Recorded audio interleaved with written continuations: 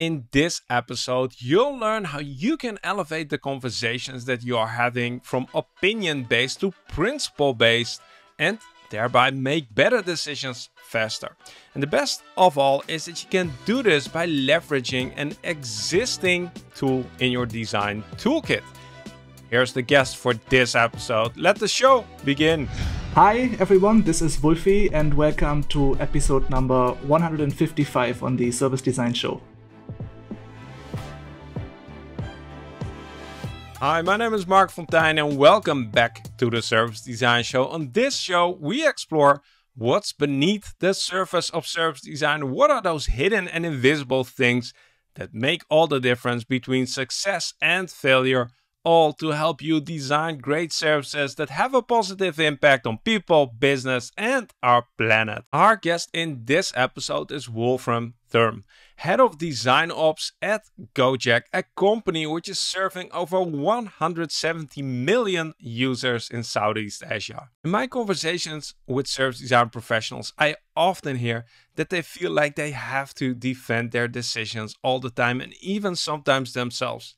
That no matter which arguments they bring forward, sales and IT always win the conversation in the end, and that the organization prioritizes to be human-centered only when there is time, which, let's be honest, there rarely is. Well, if you recognize some of these challenges, make sure you stick around for this episode because Wolfram is going to share how they were able to successfully mitigate some of these challenges by developing a set of company-wide design principles. At the end of this episode, you'll know exactly what the key benefits are of having these design principles, how you can make sure that they don't become just another poster on the wall with the 5 commandments, which nobody looks at, and where you can start if you want to develop your own set of design principles. If you enjoy conversations like this, which sometimes are on the fringes of service design but help you to grow as a service design professional, make sure to click the subscribe button and the bell icon because we bring a new video like this every week or so. That about wraps it up for the introduction, and now it's time to sit back, relax, and enjoy the conversation with Wolfram Thurm. Welcome to the show, Wolfie. Hi Mark, I'm so glad to be here. Yeah, excited to have you on. I don't think I've had anyone on the show whose name is Wolfie or Wolfram, which I also find a very inspiring name. Maybe you can share a little bit about that as well. But first, the first thing I always ask on the show is for a brief introduction for the people who haven't looked you up yet on LinkedIn. Who are you and what do you do these days? All right. Yeah, so I'm Wolfie from Germany, but living in Bali in Indonesia. After spending the last 9 years almost in India, I've relocated here. I'm the head of design operations at Gojek, which is like an on-demand platform operating in a couple of Southeast Asian countries, solving a lot of customer problems like food delivery, mobility, logistics, two-wheeler, four-wheeler taxi services, grocery delivery, and all these kind of things. And yeah, I'm heading a small team and yeah, trying to elevate the craft and how design works at our company. Cool. So I heard you say design ops, and that's one of the reasons why we got in touch. And I heard you say something about Gojek, which is quite interesting because it was a company that I didn't know anything about. And this just shows how what kind of bubble we live. Because can you share a little bit about Gojek? Because when you told me like how big it is and what the impact is, I was like, oh man, I'm so oblivious and ignorant to some of the things that are happening outside of, I don't know, my direct peripheral vision. No, absolutely. No, I'm glad to. I'm happy to. I love what we do, so I love to talk about this, to be honest, also because I'm a strong believer in what we do. It's a social impact first kind of company, but with a very massive impact and at a massive scale in Southeast Asia. So Gojek, as I mentioned, right, is an on-demand platform. We do logistics, mobility, food delivery, grocery delivery. We have 2 sister companies, one for financial services and one for e-commerce that came into being after a merger about a year ago. And we've gone public as a company a couple of months ago. So it's an exciting time for us also. But yeah, we are quite large actually. So there are more than 2.5 million people livelihood that actually depends on us in terms of our driver partners and merchant partners. Our company alone contributes more than, I think, 2.5% of the entire GDP of Indonesia. So that kind of scale is massive, and as far as I know, quite unheard of for Western companies. And so it's a very meaningful job because it actually touches millions of people every day. In terms of our end consumers, of course, we have hundreds of millions, but in terms of people actually depending on us, there are still like millions of them. So that is quite meaningful. Yeah, and it's again, it's insane, and it's obvious that there are these companies out there which you don't know anything about and that have such a huge impact. Yeah, I'd love to hear more about that in this conversation. Before we dive into that, there is a 60-second, nowadays maybe 90-second lightning round, 5 questions, which you have the goal of answering as quickly and as briefly as possible so that we get to know you a little bit better as a person next to the professional. So 5 questions for you. Are you ready? All right. Let's do it. All right. What was your first job? I was a tailor in a clothing store doing custom clothes for men and women. That was actually my first job, but to be honest, my real professional first job was a musician. My professional background is music. I used to be a musician, Western classically trained. I play the French horn, and that was my main profession. Cool. Yeah. I like how design attracts people from many different disciplines. Now, the next question is, again, very personal. If you could be an animal, which kind of animal would you like to be?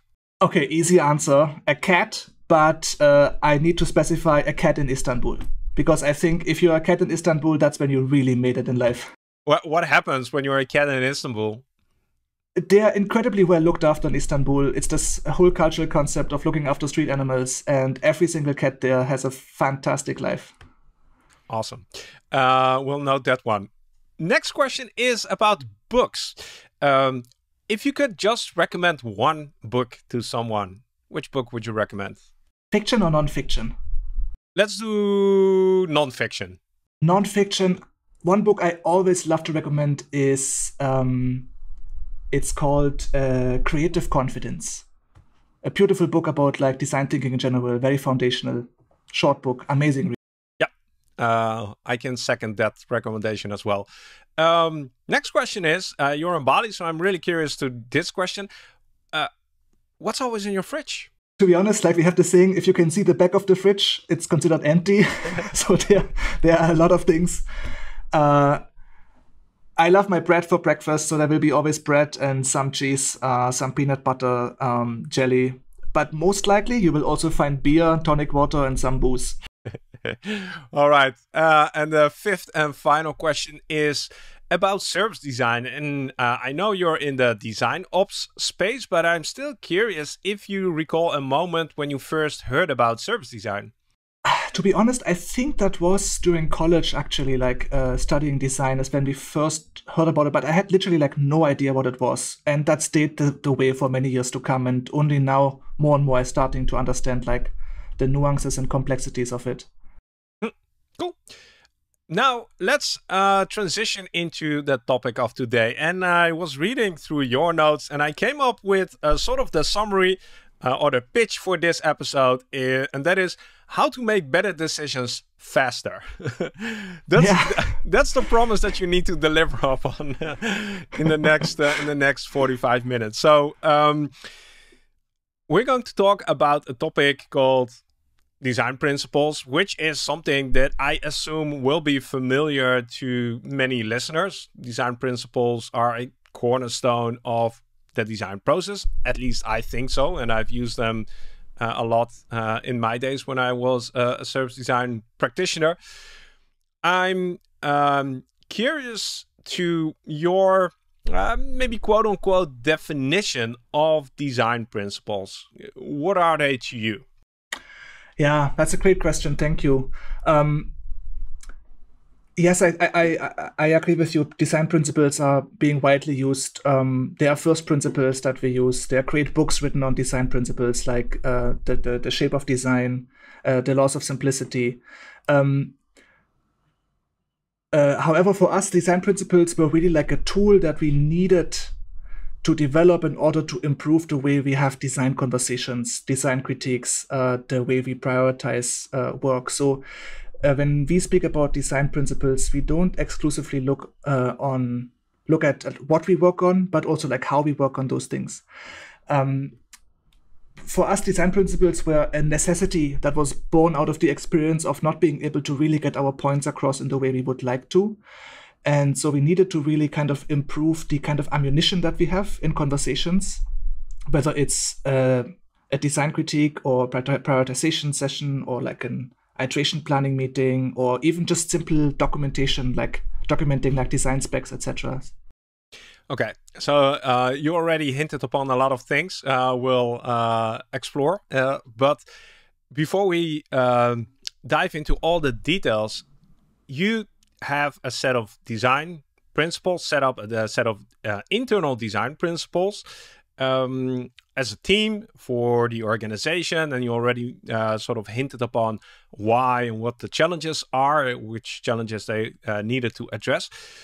I want to go back in time, as I usually do at the start of the conversation, and that is to understand, how did you, as a design ops team, as a design op lead, arrive at the point where you thought, okay, we need something, and that something might be design principles? Can you share a little bit about the journey, how you got to realizing this? Absolutely. I think one indicator was, and that actually predates my joining Gojek even, but one strong indicator that we had was that we kept having the same kind of arguments again and again, and maybe also that mistakes were repeated again and again, that we might have been failing to make our point again and again. And as soon as we realized there's a pattern here, we saw the opportunity that a principled approach might actually help that. Of course, as for any design project, it's kind of hypothesis driven, that we assumed that principles will actually help us to elevate the kind of conversations from what we felt was a lot of opinion-based conversations to like principled ones. But that was the foundation, or the breeding ground, so to say, for developing design principles. Long story short, a lot of things went wrong, right? A lot of things went wrong, or like went not ideal in conversations, and we felt that design principles will give us the leverage to change that. Let's double click on these terms. You introduced opinion-based conversations, principle-based conversations. Could you color that a bit with some examples? So what were some of the common, what kind of conversations might somebody recognize as being opinion-based? Like, if I'm a service designer, maybe UI, UX designer, like, what are these situations that I find myself in where I could recognize, okay, so this is what Wolfie is meaning? Well, I think for anybody who works in product development, especially digital product development, there are countless conversations where you find yourself confronted with a person's opinion that weighs more than your argument, just because that person might have a higher position in the organization. I know there's this acronym, I think we call them HiPPOs, the highest paid person's opinion. And that can be very frustrating if you might even have data to support your insights, or you might even have like very good like research data, could be customer data, could be any kind of thing, and you actually try to convince a person to prioritize a feature that would notably increase customer experience, and you get challenged with a simple, I don't think that's going to work. If you remain in that realm of opinion-based conversation, it's going to be very hard. It's going to be very hard to actually convince the other person to change their opinion if we actually believe that opinions in a situation like this matters, when in fact they shouldn't matter. And this is like a super frustrating process, because you sort of have some evidence or something that points you in a certain direction, and you encounter objections or critiques or, well, you don't get the support that you would expect based on the quote unquote evidence that you present, right? That's sort of what's going on. But it's a limited perspective here, right? Because we're looking at the clashing of opinions. And the idea of principles is really an idea of elevation, of elevating the conversation to no longer be opinion-based, but actually about principles that both agreed on. Let me give you an example of one of the most beautiful principles that is most closest to my heart. It's called what's good for the customer is good for the business. It's kind of obvious. Everybody knows this. Customer centricity is good. Customer centricity is great, etc. But a lot of people are still stuck in this narrative of design versus business, where they're saying like you have to balance business goals and customer needs. Obviously, you have to balance those. And obviously, there is a bit of a dependency, but one has to understand that this dependency, for example, is not neutral. You can say what's good for the customer is good for business success. What's good for the customer is good for the business, right? Because you know that customer centricity will ultimately lead to business success. But you can't really say it the other way around, that something is good for the customer because it's good for the business. So it's understanding these nuances of what is the actual goal behind balancing customer goals and business needs. If you actually understand and agree on what the larger objective is, and that goes much beyond a difference in opinions. It actually means like you're aligned on the larger objective and the vision of it. You immediately elevate the conversation from something about opinions to something about principles. And it's much easier to take a decision based on that principles, which kind of like circles back to the very high bar we set of making faster and better decisions. So when I was thinking about this, like, I'm going to ask you to explain and share with us how this journey of coming up with these principles happened. But sort of the feeling of company values came up on me, like seeing those posters with the 5 company values, and then we all adhere to them. Like we did a offsite session 2 days. Like I'm exaggerating here, but I'm curious, like, how do you, no, there's so many questions popping up in my head, but how do you make sure that people actually live these principles? Yeah, that's a tough one, right? Because it's very easy to come up with amazing projects. And I don't know how many millions of amazing documents just lie around in corporate shared drives and nobody cares about them. Adoption is always like key, and let's talk about the adoption or bringing it to life first before we go into like the origin story of it, perhaps. So to me, there are multiple layers when it comes to evangelism. I think there is largely, and that is basically just talking from my own experience, and I might be wrong about this, but I'm just sharing kind of like what we've learned along the way.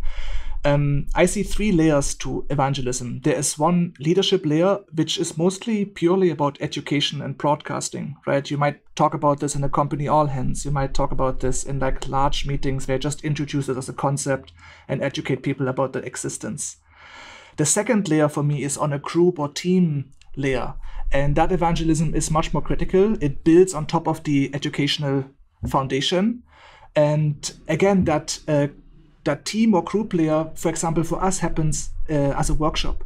And again, there we have to look at not only educating people, not only sort of like explaining the concept, but also applying the concept, also reflecting on the concept. Again, that second layer of team, of conducting workshops for me is very, very critical, and it has to transcend pure education. It has to become interactive, and it has to become memorable, and beyond this, that you can actually reflect on it also. So for us, for example, we conducted workshops where we A, understood the principles, B, applied principles in situations that we face today, and C, we actually reflected on past situations in which those principles could have actually helped us to make better or faster decisions. And that trinity actually helped us to get a much higher adoption. And the third layer of evangelism is one-on-one, right? It's relentless persuasion of a lot of people, and keep talking about it, keep bringing it up, and making sure that everybody actually knows that. And the most effective way to do this is you have to find the right kind of allies. You have to find those people who have a lot of gravitational pull, And if they become your allies, they will become our own brand ambassadors for the principles itself. So that is one part of it, right? That's the evangelism part of it.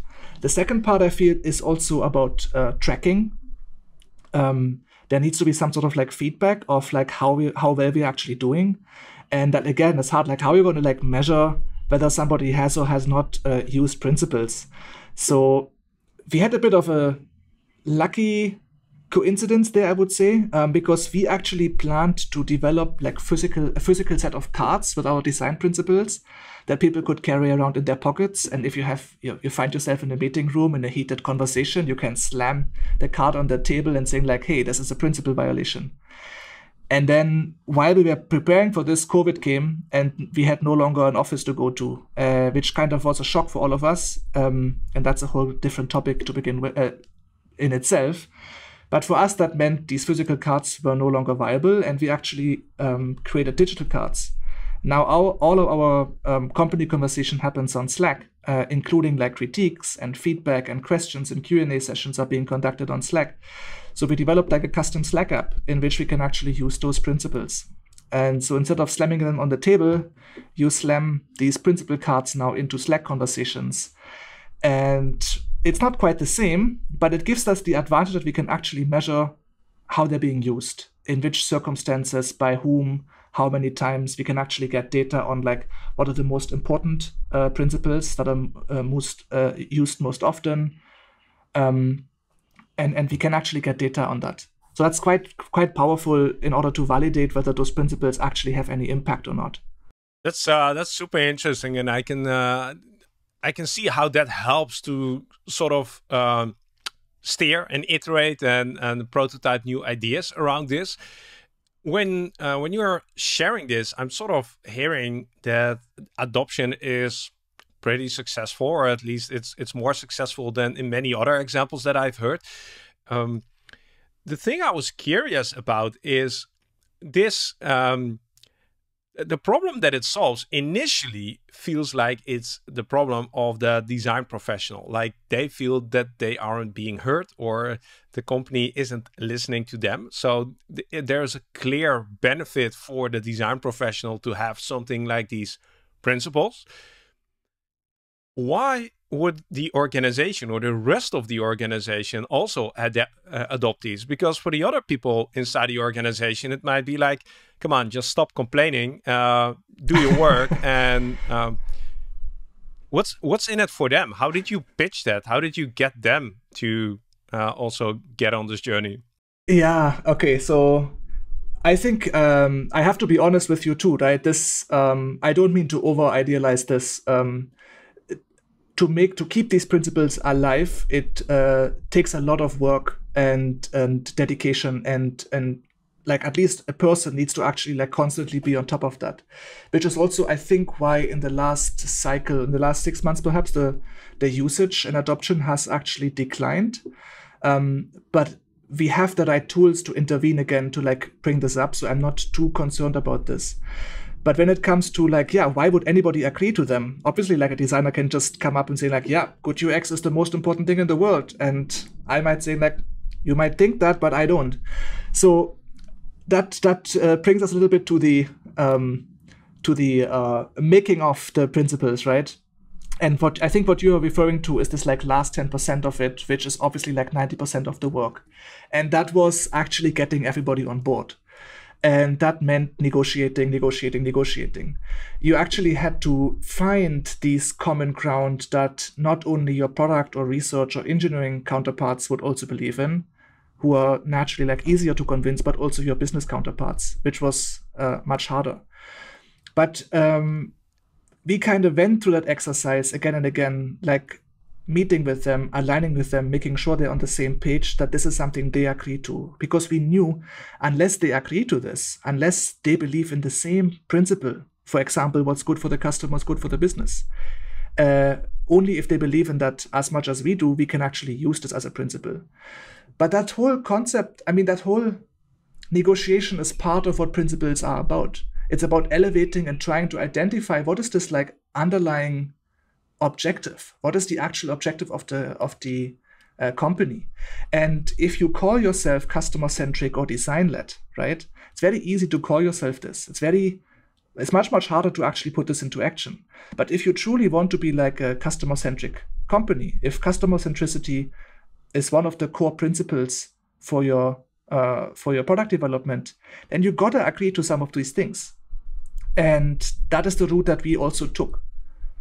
This sounds like a super strategic initiative. It feels like if this starts bottom up, it won't have any chance to succeed. You won't find adoption outside of maybe your team or department. How did that go in your situation? To be honest, Gojek is fairly bottom up in terms of how we run things. If a large-scale initiative is to survive, it has to be a bottom-up initiative, because that's where the groundwork has been taken. It's much more often in my experience that top-down things fail than like bottom-up things that had the resilience to like push through. How do I phrase this? Like, we had an advantage in Gojek. And that is that we had a wealth of experience how things went wrong in our past. We didn't start the exercise of building principles from zero. We actually started with a wealth of, I call them, let's say, micro case studies of instances where principles could have helped reach a better outcome for our customers as well as for the business. So this becomes a very strong leverage in a conversation like this. And I've had conversations with other designers professionals who want to introduce principles, who are starting this from zero, who don't have that wealth of experiences, how things can go wrong and how principles could have helped. And I feel that worked in our favor in that negotiation to convince business stakeholders to also buy in. Yeah, because you can make a business case, right? Yes, I mean, maybe I would go beyond. Yeah. I would not only call it a business case, but you can make a quantifiable case. Okay.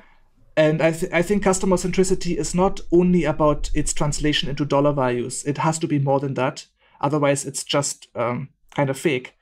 And if the company actually believes this, then it's more about quantification and the quality of your argument rather than translating everything into a direct business value, I would say. Yeah, and then in my perspective, a business case is more than numbers value, but at least you can make a case based on... Yeah, no, absolutely, yeah. Based on the failures and whether it's increased revenue or it's increased employee happiness or customer satisfaction, like you can find argument, that's it. You can find arguments that help you to say why this is important and why we should align on this, right? Absolutely. Though I also have to be honest, I feel that Gojek has been customer-centric always. So I feel that the battle that we are fighting is an easier one as compared to some of the other stories that I've been exposed to. Right? Like something as simple as what's good for the customer is good for the business. It doesn't take much to convince a business stakeholder that this is a good principle to follow. It's not that case in the vast majority of companies today, unfortunately. Yeah. And with that, I think you'll find a saying like that in many, I don't know, company values or norms, statements, company missions. The tricky thing seems to me like, again, how do you actually live by this? Because when the heat is up, and often I don't know, middle management has to make short-term decisions. These principles often become nice to haves rather than actual principles. Yeah, it's a fair point. I think there are two parts to the answer to this. One is to understand like what principles actually are and like how they apply in our case. The other one is also like at what point in your product development lifecycle do you introduce them? So maybe I want to start with this one. I feel what we've been trying to do is that when you actually start at inception itself or kickoff or whatever you call this initial stage of scoping and planning, if you actually use this stage to talk about, hey, what are the principles that we want to set here that will guide the decision making in this project? And they don't even have to be our design principle. They could be any kind of principles. As long as they're not conflicting with each other, that's fine. Because obviously, like, our design principles are not, they're not all encompassing, right? There might be specifics that you want to add to a specific project. If you can actually manage to have this conversation early on, it's much easier to use the principles as a fallback, even if things get hot. The other thing is like how these principles actually apply, right? So when we arrived at the set of our principles, it's largely, and we can talk about this a little more in detail later also, but it's largely like multiple rounds of affinity mapping that actually like lead to understanding what are the kind of like themes that emerge and what are the kind of principles that would apply to those kind of themes.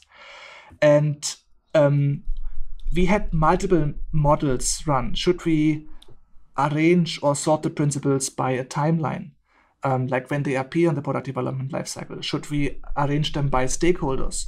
Should we arrange them by what we're working on versus how we're working on the things? There are like many models that one can apply. For us, we developed an in-between version that felt right for us. So we have a combination of what we work on and how we work on. But in reality, the way the principles apply, they don't make the decisions for us, right? They are ammunition to make the decisions. And while the principles are not conflicting, they can actually be perceived that way. To give you an example, one of the principles that we have is explore all possible solutions. Very design-focused, iteration-focused principle that you make sure that you really go broad and that you don't buy in your first idea. Another principle is called launch to learn, which means ultimately in order to learn anything, you have to actually launch it. And so while one principle talks about the exploration and spending more time and going broad, the other one says you have to actually launch it in order to learn anything. So you could say that those are conflicting. However, the way we look at principles, it's not that those principles will make any decisions for you. You use those principles to take a decision. And yes, I get that. And it becomes an art, like knowing how to balance and nuance and prioritize these principles. I would love to hear a bit more about what other principles you also have, and maybe which ones you've scratched or didn't make the cut. But in my head, I'm sort of trying to summarize this already. And from the limited knowledge that I have of architecture, like before they start making anything, there's like a brief that says something about probably sustainability these days and which materials should be used, and like specifications that the eventual construction needs to adhere to. Like, I can imagine that these design principles have the same role, but are more focused on the human factors in this case, or maybe even on the design process. And sorry, it's true. Yeah, one more thing to add there. The reason I'm saying this is you mentioned that it helps thinking when in the process they apply. I think it's super critical, like you said, that when you have the opportunity to introduce them in the inception stage, that it becomes so much easier to actually use them, live by them, compared to when you want to introduce them in something that's already running. So this isn't really a question, but a long observation. No, I mean, you're spot on. For us, it's a bit of a combination of both, right? As I said, it's about what we work on, so it can be leveraged for prioritization, and it's also like how we work, where it's more leveraged during the process. In fact, I mean, we have principles being used in research reports, right? If our research team comes back with a detailed report and a list of recommendations, they actually use those principles to substantiate their claims, which is kind of a powerful application also. Maybe it becomes more alive if I can also talk about what those principles actually are for us. So it's a total set of 16 principles, which is a kind of large number. So in all honesty, it's also our version 1. We hope that eventually we can actually do a version 2. That might be the 10 commandments or something like that. But 16 was the number that felt right for us because it's basically like 4 groups of 4. And we call those 4 groups the 4 I's. Because there are 4 principles for impactful design, there are 4 principles for inclusive design, 4 principles for intuitive design, and 4 principles for iterative design. And when we look, for example, at the first pillar, the impactful design, it's not all of them are about process, right? For example, start with the problem, not the solution. This one might be process focused, and it's a very well-known principle that you shouldn't jump to solutions, but you have to really fully understand the problem first. It not only talks about process, it also talks about the quality of problem definition in itself, right? Do we really understand the problem well enough to move on? Another one, for example, though, is like know what great looks like and know all your constraints to ship. So know what great looks like means, do you actually have like any kind of data? Do you have any kind of metrics to understand what your success actually looks like? What will failure look like? Do you actually know when you have succeeded or not? It's kind of shocking to see that many projects that I've seen in other companies as well actually are not clear about defining when have we succeeded and when have we failed. And constraints, right? Constraints is not only feasibility. It doesn't mean only to talk to your engineering partners early on to say like, hey, can we actually build this? It's also understanding like external constraints, cultural constraints, political constraints, all of these kind of things. So those principles are not only focused on the process and how we actually do product development, but really about like, what are the kind of issues that we really need to work on? And yeah, how do we approach that? Can I ask a question about this? What I see with statements like this is that they leave a lot of room for interpretation, which is good. They feel subjective, and again, that might be good. But if you want to move away from opinions and more to principles, people need to have some sort of shared vision what this actually means. So yeah, the examples that you gave, what does good look like, or what does success look like? I'm curious if you're doing something to make that even more specific, maybe provide cases or case studies like, this is what we mean when we say this. Yeah, absolutely. And thank you for bringing this up, because yes, the principles are meant to be not generic, but in a way open-ended, because they can't be instructive, right? They can't be that one-dimensional. So the way they actually manifest in reality, and that's part of our adoption strategy itself, is we actually have a wealth of case studies supporting each of those principles. There's literally like 20, 30 case studies sometimes supporting, and these are all examples from our own past of where this principle was followed or broken, and how the principle could have or did impact the outcome of that particular situation. So there's actually like a long list of, we call them micro case studies, because we don't want this to be like heavy documentation. They're literally like one paragraph, like 2 sentences long examples. But each of those principles has a long list of those. So it's kind of easy to understand how they manifest in reality.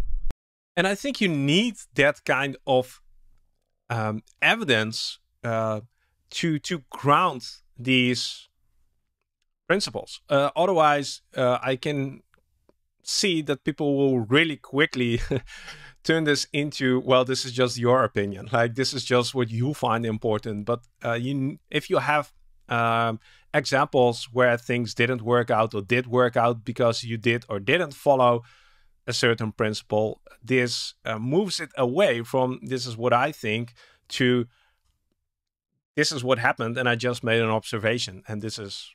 Absolutely. So it's both, right? On the one hand, it is instructive in a way that you can understand how these principles manifest. And the other way, this itself is a very big part of the argumentation to convince business stakeholders that those are the right kind of principles. And by evangelizing them, we actually increase our ammunition and leverage to substantiate why they are the right principles. Because through these kind of workshops that we conduct, we actually gain more and more wealth of case studies and examples of how those principles could have helped. In fact, we also get data on what other principles could be there, what principles we might be missing, etc. But essentially, this is like a growing library of data. You mentioned the workshop already a few times. Like, can you share a bit more about that? Like, who's doing the workshop? who is going through the workshop? What do you do in these workshops? Like, because that sounds like a critical element in this entire process. No, I very, very much think it is. I completely agree with you.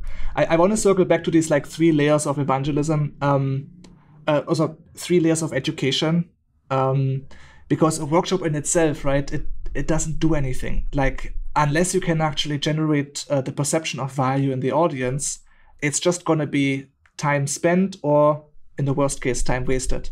So we really had to make sure that those workshops actually lead to action.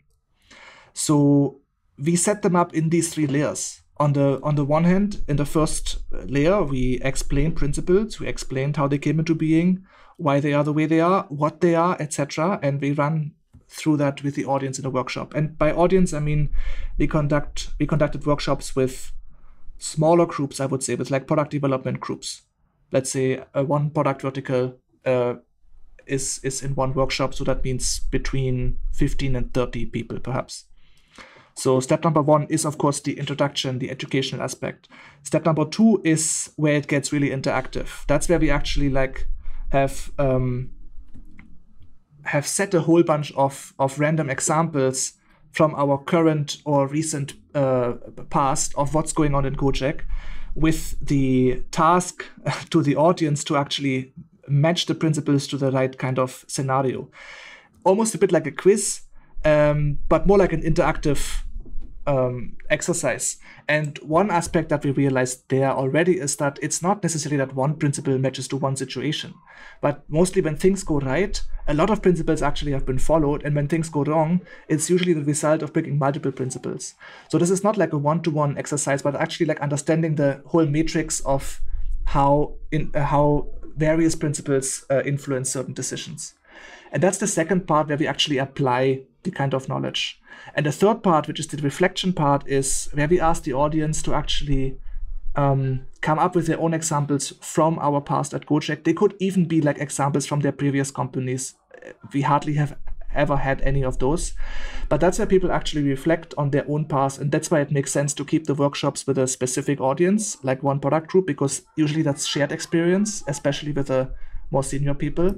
And that's where we actually get these really, really interesting stories that we didn't know about, that actually are provided by the audience. And this kind of input is a big part in not only understanding how those principles might be viable for you, but actually seeing in your own examples, in your own context, on how these principles can actually amplify the kind of impact that you have. So it's the combination of these 3 layers of education, education, application, and reflection that I felt is a powerful combination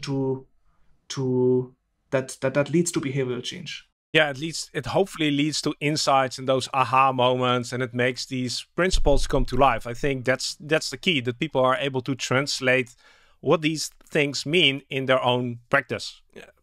Right? Absolutely. Yeah. Absolutely. Yeah. One question related to this is, it sounds like the initiative to organize these workshops, to come up with these principles, to maintain them, is within your design ops team. Is that the case? That is the case, yeah. So the spark for it might come from the design leadership, might come from an insight. We have many, many sources of where we get ideas from. I don't want to ever claim ownership over an idea.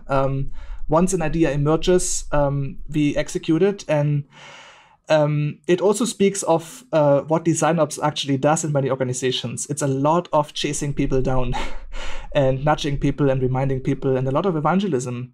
If one of the goals of design ops today, and that's the case for our design ops team, is to actually embed customer centricity into the company's DNA, then these kind of workshops can be, again, leveraged to inch closer towards a goal like that. But it means that the initiative is on our side, and as everybody would probably agree who works in larger corporations, information just by existing doesn't reach anybody. You have to very, very actively bring information to people. You can never expect people to just find your information or come to you. So chasing people down, nudging people, reminding people, sending out reports on usage, on adoption, on impact stories, etc. Those are all like the tools that we can apply to keep adoption high. And is increasing adoption of these design principles and making them better, the quality of them better, this is a weird question, but is that on your yearly review? Are you sort of judged by the success of this? So the honest answer is not in this year. Last year we did have this on our OKRs, and we had a certain adoption target. It was a percentage of all designers as well as a percentage of like non-design users that we chased, and we reported on it, and we were accountable for that. Yeah, and absolutely. The accountability, that sounds like something that we haven't addressed yet, but it might be the magic ingredient here. Because even though you say you don't own this, there is somebody responsible, and there is somebody who is accountable for making sure that people are chased down, that this is brought forward in the organization, that these workshops are organized. If I can assume the big pitfall here would be like, we have design principles and everybody owns them, and then nothing happens because everybody owns them. No, absolutely. There has to be ownership, and there has to be like accountability, and that was my job when I joined, was the development and the follow up on this. When I actually took over the team, in all honesty, right, is also when my bandwidth was severely compromised, and I could no longer like exclusively focus on some of these projects, because my role changed, right, from being executional to being much more managerial. And that's the issue that we face today. Like, who can take this up? Because we are a post-IPO company now. Our budgets are not as lavish as they used to be, right? Like, things are not as easy anymore, but the power of those principles remains, and it's very much still there. They are still being used, they're still being leveraged, but they could use a boost, absolutely. But because we've kind of have this the setup, and we have this kind of toolbox, we know what levers we could pull to speed things up again, to boost adoption again. So imagine you move to a different company, or maybe you get like a big reset button in this current role, and they offer you the opportunity to start again, right? We want design principles because we experienced the challenges that you described. What would be some of the things you maybe would do different in the second iteration, coming up to these design principles based on the learnings that you gained in the, I don't know, it's past few years, I assume? To be honest, it sounds a little commonsensical, perhaps too commonsensical, but in my reflection, I would probably focus more on less is more, because I feel our principles are too broad. They cover like too broad of a field, and in themselves they're not like, for me, the fact that it's both what and how for me is a bit of a, not a problem, but it takes a little bit away of the punch that the principles could have. If this would be more clear about like, hey, these principles are how we prioritize, hey, these principles are how we work, it becomes more applicable. So I feel if I were to do this again, and that might even apply if we do like a version 2 of those, I feel more focus in the way we structure the principles in itself would help them to become more effective. How did the structuring occur in version 1.0? Version 1.0, there's always chaos, right? So I have to keep this in mind as a disclaimer. As I mentioned, multiple rounds of affinity mapping, right? But that's an oversimplification. So we had like these long lists and lot of anecdotal data of things going wrong, repeating patterns, etc. And we are trying to like organize through the exercise of affinity mapping, trying to identify meaningful themes, meaningful buckets, meaningful like clusters of principles. And we went through many, many iterations. And as I mentioned, right, we can base teams on timelines, we can base teams on stakeholders, we can base teams on all sorts of things. And it was very unclear for us, like, what we should do. We could even base teams, and let me just put that out there, also on like cool acronyms, because it should sound like very memorable, because yeah, principles have to be memorable, right? So when the 4 I's emerged for us, it also felt like a meaningful mental model that we could apply that makes these principles more memorable, for example. And we kind of ran a lot of feedback rounds, of course, like with the team, with the stakeholders, with our partners in product and research. And yeah, it's the result of that process, of that iterative process, that we arrived at this version. Yeah, it sounds like a lot like that design process where things emerge. Emerge over Things time. emerge. Yeah. You go broad, you go narrow. You go broad, you go narrow.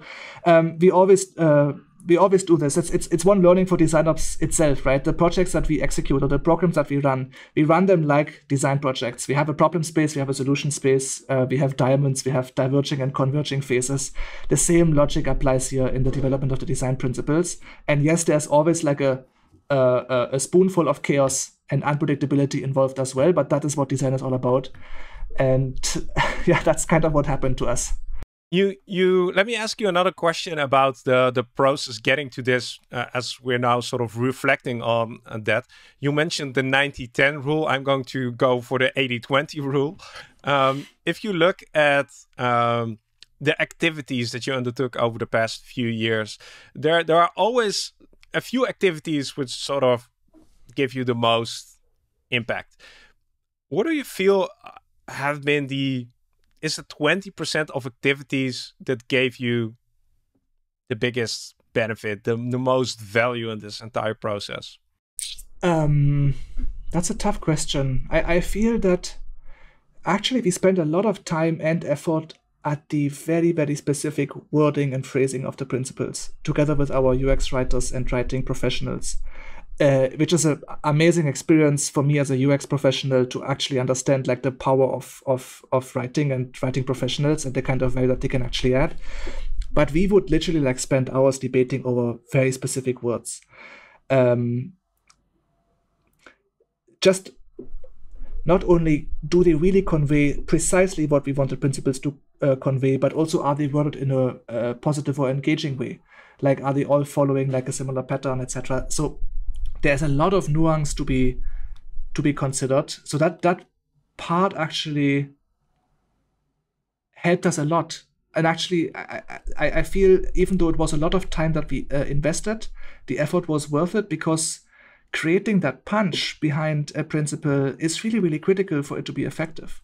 The other thing, though, I want to mention is the countless debates and negotiations with our partners about those.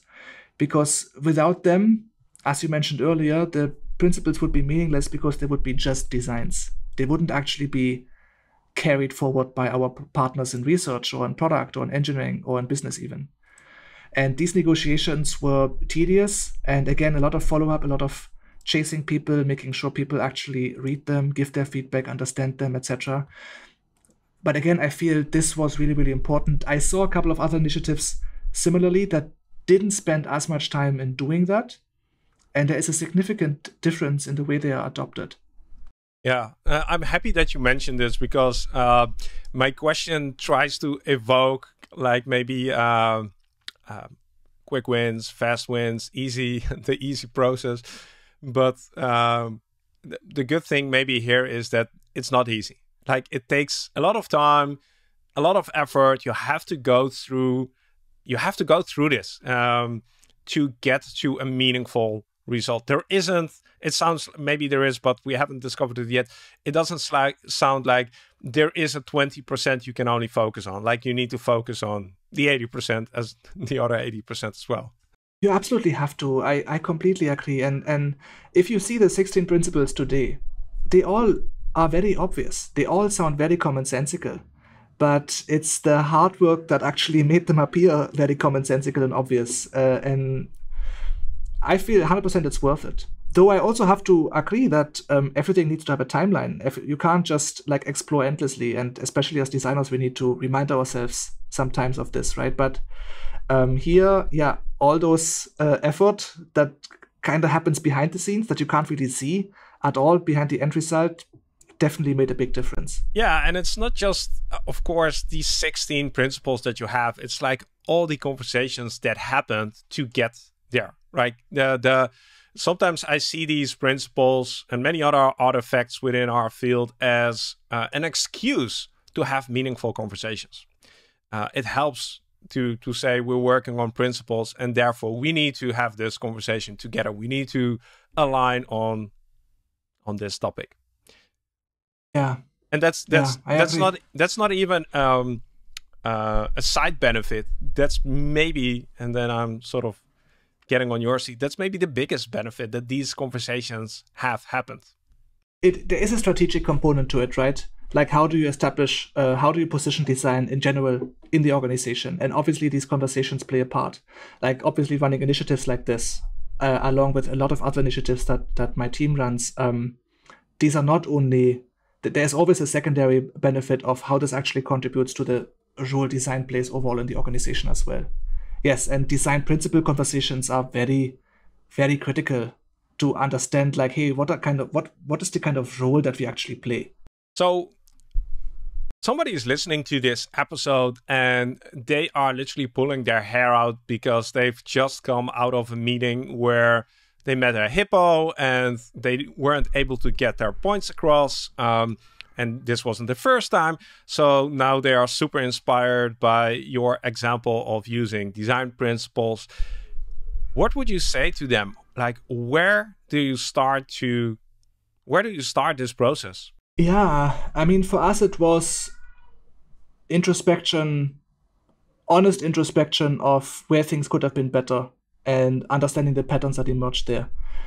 And I think that is a good starting point, because if you start with zero experience of how things go wrong, it's pure chance whether your principles that you develop are meaningful or not. There are a million of principles. There are like websites, there are books written about. All of them are important. All of them are wonderfully phrased, and all of them have examples. But do they actually mean anything for your specific product development? That remains to be seen. I think it makes sense if the emergence of principles is based on real examples and real experience, and that's where they become powerful. And I think that is the starting point. And then once you have those examples, so you do an introspection maybe alone or with a few of your team members, you see all those cases where things could have gone better. Like, what's step 2? Then you start building principles, right? So that would be, I mean, if we talk about double diamonds, right, that would be the divergent aspect of it, right? The gathering of data. And then we converge. We actually start to like narrow it down. Just to circle back to this point, right, I do believe that this has to be like a community-driven approach. If you do this in isolation, again, like a top-down enforced principle might not be as powerful as a principle that has been developed collectively and has actually carried forward and believed in by all. And in order to do that, you have to also like let go of a lot of this decision-making power. You actually have to distribute decision-making power to where the information is. The information, the experience is done by the people on the ground solving actual customer problems, usually not by the managers, right? They're the ones who face the issues in reviews, in fighting with their product manager counterparts or engineer counterparts or whatever it is. They are the ones who actually make the experience. They're the ones who should be involved in deciding on what those principles should be. This is a Simon Sinek a concept which I believe he calls distributing decision-making power to where the information is. I think that's what he calls it in his book, Leaders Eat Last, which is, again, like probably one of those books I would recommend. But this is a very powerful thing to do, because not only are you ensuring that the information you work with to develop your principles is actually first-hand experience and not watered down through like Chinese whispers, it also means that when you actually do develop those principles and apply them, you have your brand ambassadors built in the system, because they're the ones who are invested into changing the status quo.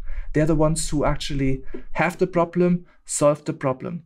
So it is this kind of bottom-up thinking for principles, I think, is very essential for it to be actually something that is carried by all and not just enforced by a few. One question that I have about this, and then we'll sort of start wrapping up this episode. The stage between introspection and reflection and seeing like the failures and then defining or designing the design principles is like, was there a stage for you where you needed to go to leadership to get permission to actually go into the organization and run this? I don't think so. I'm a strong believer in ask for forgiveness, not for permission. So large corporations tend to be they by nature become more bureaucratic. And if you actually believe in a bias for action, then you have to just get out there and do things and convince through outcomes rather than asking for permissions up front. I never felt that the workshops itself would be their own success criteria, right? If people would leave those workshops and saying like, that's a waste of my time, then that's a strong indicator that I was wrong about my assumptions or my team was wrong about their assumptions. Yeah. But getting the feedback from those sessions actually is kind of validation enough, even for leadership to see, hey, there's value in this. And I think the reason I'm asking this is it has to be part of your job description, sort of, to have the space to work on this challenge. Like if you're, I don't know, a service designer right now and you're seeing how design principles could be beneficial, but like that's not the thing that you've been hired for, that might be a challenge. You need to find somebody in the organization who has responsibility, accountability, ownership of a challenge like this. That I think that was what I was trying to. Okay, no, absolutely. But to be honest, I feel this is probably like another whole episode worth of stuff when it comes to like, how do you actually justify your existence, right? If we really like go to the root of this question, it's about that. Like, how do you, what's the kind of narrative that you actually build to justify your existence, to justify the projects and programs you want to run as design ops? And I could imagine that service designers are facing very similar challenges, where they actually have to kind of quantify what value they're actually adding to the business, and that is not an easy thing. And quantification of user experience to begin with is already hard, and many people struggle with this. And now if you take it one level up and saying like, how do we quantify internal processes that don't even directly touching our end consumers, that's an even harder thing to do. But there are many, many metrics that one can apply and that we do measure and keep track of. I don't want to go too much into the details, but obviously like principles can be correlated to a speed of delivery, to velocity. A lot of the programs and projects that we run can be correlated to engagement, to employee retention, to morale, productivity. And as soon as you actually prevent people from leaving your company, that's a hardcore business metric. And if you talk about speed of delivery, if you talk about, and it's not all about translating what we do into dollar values. Again, it could also be translated into time. It can be translated into all sorts of things. This is actually something I could probably talk about for like another hour, because it's obviously like an issue that we also face and something we work on very, very actively. Like, how do we actually empower the people in our organization to have more impactful conversations with their counterparts about like justifying like why a thing they want to do is the right thing to do. That in itself is the topic for many books as well.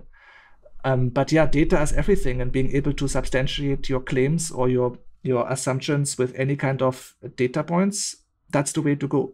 I know that we had that as the alternative topic for our conversation today. Let's just agree we'll do a sequel episode and dive into that data aspect of our work, because I think that will be super beneficial to the listeners as well. But for now, we really have to sort of start wrapping up, and maybe a question that would be good for that is, if somebody made it all the way till the end, till this moment in the conversation, which I applaud them for, and I hope they enjoyed it so far, what is the one thing you hope that they will remember from this chat? Great question. to me, it's the idea of, when we talk about elevation of conversation, we are not only talking about making our counterpart understand what we want. It's also about us actually elevating ourselves up to that level above and really starting to look at the people we need to agree with, not as our opponents, but our allies, and actually find that common ground. Whenever I see there is a conflict in a professional setting, there is almost always just a conflict on that layer. The moment you level up, the moment you zoom out and become strategic and talk about what are the common goals, the moment you align on that, it's a completely different conversation, and you become very powerful thought partners to your product and business counterparts, rather than they're like a peg in the wheel. And principles can help. They can be a tool. They can be ammunition to do that. There are other ways to do this as well. But this idea of elevation, making sure you find that common ground, is very transformative in order to be effective as a designer or a professional in any setting. Yeah, makes a lot of sense. And it doesn't make sense to see people who are working next to you as your enemies. Yeah, you hopefully have the same purpose, same goals. And when you're struggling in conversations, it's probably not because of the shared goal, but it's because of operations, practicalities, tacticals, stuff like that. Or simply a limited perspective, right? Yeah. In order, like, you might not know what this other person is going through as well. But anyway, yeah. Anyway, I think that's a great sort of thing to wrap up on. That's what I wanted to say. Thanks so much for sharing your perspective coming in from the design ops community. I really think that the service design community can benefit a lot from what's happening there, knowing a bit more, creating a bit more awareness. This was a great conversation about design principles and how they can help to make better decisions faster. I think we'll let the listeners decide, but I feel you managed to definitely deliver upon that promise and show the potential there. So thanks again for coming on and sharing this with the Service Design Show community. Thank you so much, Mark, for having me. I really hope I was able to add a tiny bit of value to maybe one person. That's all I hope to achieve. And yeah, thank you so much for having me. I really hope that you enjoyed the conversation with Wolfram as much as I did and that you got something useful out of it. If you haven't done so yet, make sure to click that subscribe button so you won't miss any of the future episodes. Thanks so much for watching, and I look forward to see you in the next video.